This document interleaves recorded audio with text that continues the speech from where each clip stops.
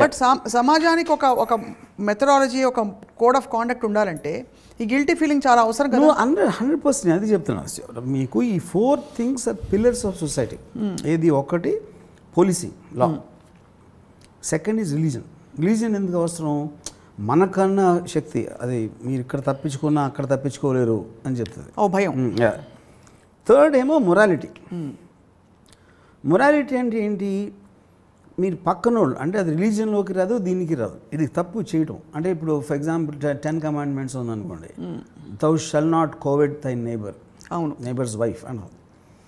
అంటే ఈ ఇంట్లో కాకుండా నైబర్స్ వైఫ్ ఉంటే చూడటానికి వీడికి ఒక కోరిక ఉండటానికి ఛాన్స్ ఉంది, అది అవుతుంది అన్న. లేకపోతే రిలీజన్ ఎందుకు పెడతారు అసలు? అది ఆ పాయింటే బెటర్ కదా ఎక్కడ మరో ఆస్పెక్ట్లో. కరెక్ట్. లేకపోతే లాయల్టీ, నీకు ఎప్పటికీ నువ్వు కొత్త జనుడుగా ఉండాలి, నీకు బ్రేక్ ఇచ్చాడు అందుకని నీ లైఫ్ అంతా నువ్వు ఒక దీనిలో ఉండాలి, లేకపోతే ఇలాంటివన్నీ పెడతారు అన్నమాట. యూనో రియాలిటీ ఏముంటుంది అక్కడ? బేసిక్గా ఎవరికైతే మీరు బ్రేక్ ఇచ్చారో అనుకోకపోవచ్చు, మీకు తెలియదు. అవును, అనుకోవచ్చు అనుకోకపోవచ్చు, depending on that person. You know but ఓవరాల్గా మీరు కోపం అనేది అవతల మీద చూపిస్తారు, గిల్ట్ అనేది మీ మీద చూపిస్తారు. అది బిగ్గెస్ట్ డ్యామేజ్. సో బయటికి you can't throw it back, కాబట్టి ఇట్లా లోపల దహించేస్తుంది, పెరుగుతుంది కూడా విత్ టైం. కరెక్ట్. సో మరి మీకు వర్మ గారు ఎప్పుడైనా మీ జీవితంలో గిల్ట్ ఫీల్ అయిన సందర్భాలు ఉండుంటాయా? తప్పకుండా ఉండుంటాయి. సో 100%.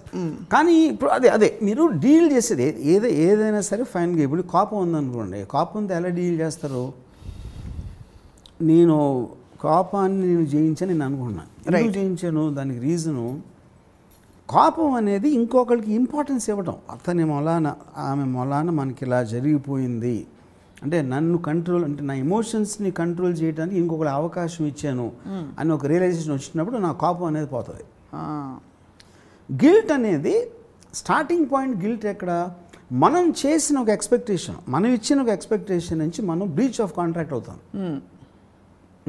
ఒక విధంగా చూస్తే ఇప్పుడు భార్యాభర్తలు విడిపోతున్నారు అనుకోండి, అందులో ఒకళ్ళు తీసుకుంటారు డెసిషన్. ఆ డెసిషన్ తీసుకున్న వాళ్ళకి గిల్ట్ ఉండడానికి ఛాన్స్ ఉంది. ఎందుకంటే వాళ్ళు తీసుకున్నారు, నువ్వు లేకపోతే నేను బతకలేను, నేను ఒకటే అని. మీరు డ్యూయెట్లు పాడకపోయినా అలాంటి మూమెంట్స్ మీరు చేసుకుని సడన్గా ఒకళ్ళు విడిపోవాలని తీసుకుంటే 100% ద పాయింట్ ఆఫ్ గిల్ట్ వస్తుంది. అవును. కానీ ఆ గిల్ట్ కోసం ఏంటి వాళ్ళు కాంప్రమైజ్ అయిపోయి నిమిషం they will keep on suffering, torturous process.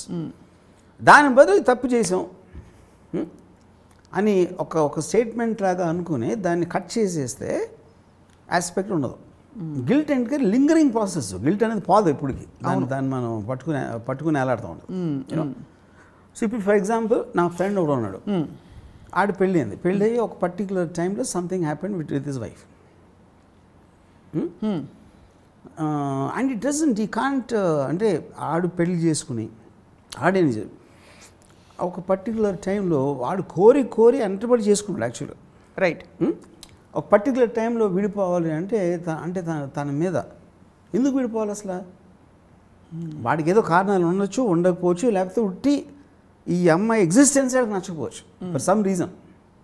అప్పుడు ఏంటి, బయట నుంచి మనం ఇలా చేస్తున్నాడు అని అంటాం, లోపల నుంచి వాడు కూడా చెప్పాడు నీతోనే ఎప్పుడు ఉంటానని.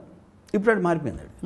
వాడికి ఎందుకు మారిపోయిందంటే వాడి కారణాలు మనకి చాలా సింప్లిస్టిక్గా అనిపించవచ్చు, అసలు ప్రాబ్లమే కాదని అనుకోవచ్చు.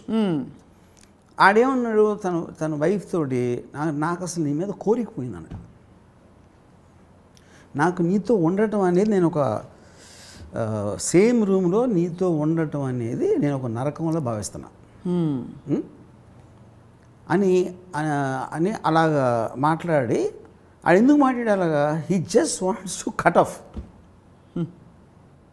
కానీ ఇలా చేయకూడదు, ఇలాగే ఉండాలి అంటే ఎక్కడో అక్కడ ఇద్దరికీ ఒక టార్చరస్ ప్రాసెస్ అలా వెళ్తూ ఉంటుంది. చాలామంది దాంట్లో బతుకుతారు. అవును, ఆ డెసిషన్ ఒకటి తీసుకోలేక. డెసిషన్ తీసుకుంటే ఇద్దరు they can go different directions. So ఆ ఎనాలిసిస్ చేయగలిగినప్పుడే మీరు గిల్ట్ ఫీలింగ్ని జయించగలుగుతారు. ఇప్పుడు మీరు అన్నారు కదా, జీవితాంతం నీతో ఉంటానని చెప్పి వాళ్ళిద్దరు అనుకున్నారు, అదే పెద్దలు చెప్పారు కాబట్టి పెళ్ళి అలాగే అవుతుంది. ఆ తర్వాత ఉండలేకపోతున్నామే, మనం మాట ఇచ్చి మాట తప్పామనే గిల్ట్ ఉంటుంది కదా. సో మరి పెళ్ళయ్యేటప్పుడే ఏం చెప్పాలంటారు అయితే గిల్ట్ రాకుండా తర్వాత? ఇప్పుడు ఎక్స్పీరియన్స్ అయ్యింది కాబట్టి రైట్, నెక్స్ట్ టైం మీరు చేసినప్పుడు అలాంటి రిలేషన్షిప్ వెళ్ళినప్పుడు, ఇప్పుడు నేను ఉన్నాను అనుకోండి, నేను ముందే అన్నీ చెప్పేస్తాను.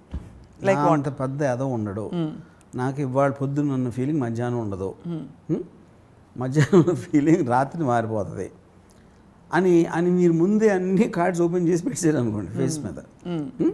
అప్పుడు అట్లీస్ట్ మీ ఎక్స్పెక్టేషన్ ఇలా ఉంటే అంటే అన్నమాట నిలబడడు అని ముందే చెప్పేస్తే మీకున్న రిలేషన్షిప్ కూడా అక్కడి నుంచి స్టార్ట్ అవుతుంది. యా, ఇప్పుడు ఐన్ ర్యాండ్ గిల్ట్ గురించి ఏం చెప్పుంటారు? C, that is very interesting question because Ayn Rand I believe that she never felt guilty at all for anything. Very interesting question, కానీ ఇప్పుడు ఆలోచించలేదు. But now I realised why. ఎందుకంటే ఎప్పుడైతే తను 54 years old ఉన్నప్పుడు she fell in love with 27-year-old guy. ఆడు married, మ్యాథ్లిన్ Brendan. అమ్మాయి పేరు బాబ్రా, తను మ్యారీడ్, ఫ్రాంకో కానర్. తను ముగ్గురిని పిలిచి నాకు ఇతనంటే ఇష్టం వచ్చింది, నాకు ఇతనంటే కోరిక కలుగుతుంది, I want to have sex with him అని చెప్పింది. అంటే తన మనసులో ఉన్న కోరిక చెప్పేసింది బయటికి, మొగుడికి, ఆడికి, ఆడి భార్యకి. దాని తర్వాత డెసిషన్ ఎవరికి ఇస్తుంది? వాళ్ళకి ఇస్తుంది. మీరేం చేస్తారు? నేను చెప్పాను, కానీ నేను ఆయన ఈడ్చుకు వెళ్ళిపోను బెడ్రూమ్లోకి. తను వచ్చి తన భార్య నుంచి తనేం డెసిషన్ తీసుకుంటాడో, నా హస్బెండ్గా నువ్వేం డెసిషన్ తీసుకుంటావు, దాన్ని బట్టి మీరు ఆలోచించుకుని నాకు చెప్పండి. అది సరే, వీళ్ళిద్దరిని వదిలేసి వాళ్ళిద్దరు వెళ్ళిపోయారు. ఐన్ ర్యాండ్ హస్బెండ్ని బార్బరా అనే అమ్మాయి వెళ్ళిపోతే they use to spend time. So guilt అది చెప్తున్నా. మీరు అలా చెప్పటానికి ఎంత పని చేసిందో చూసేవాడిని. అంటే ఇప్పుడు నాకు ఎవరో ఒక మన వన్ ఆఫ్ దీస్ జర్నలిస్ట్ కదా, ఒక ఒపీనియన్ మేకర్స్ ఉంటారు కదా, అది ఐన్ ర్యాండ్ గురించి మీకు అసలు తెలుసా? 55 years ఉన్నప్పుడు 27 అంటే అది మీరు మోరల్ ఆస్పెక్ట్గా వస్తున్నారు. ఐన్ ర్యాండ్ 54 years 27 హస్బెండ్ అంటే you're again coming in to the same thing without being in the shoes. నాకు తెలుసు. ఓకే. సో బేసిక్ పాయింట్ ఏంటంటే, truth is the ultimate killer of guilty feeling. Right. ఏది మీకు చెప్పుకోగలగాలి, అవతలలో కూడా చెప్పే ధైర్యం ఉండాలి. That is what the only thing which will kill guilty feeling. Right. చాలామంది వాళ్ళు చేసే పనులన్నీ వాళ్ళు చేసుకుంటారు. ఇట్ కెన్ బి లంచాలు తీసుకోవడం కావచ్చు, లేకపోతే ఎక్స్ట్రా marital affairs, ఇవన్నీ కూడా. కానీ ఎప్పుడైతే పట్టుబడతారో అప్పుడే వాళ్ళ గిల్ట్ బయటకు వస్తుంది. So does it mean that guilt I think is different. That guilt is much more towards criminal aspect.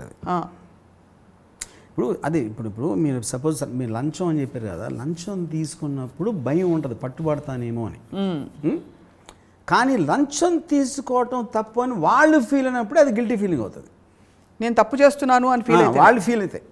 Right. కానీ ఉన్న పరిస్థితుల్లో చేయక తప్పట్లా. కానీ తప్పు చేస్తున్నానని మనం గిల్టీ ఫీల్ అవడానికి, పట్టుబడతానేమో అని భయపడటానికి ఉన్న difference, there is a difference. Right. Yeah.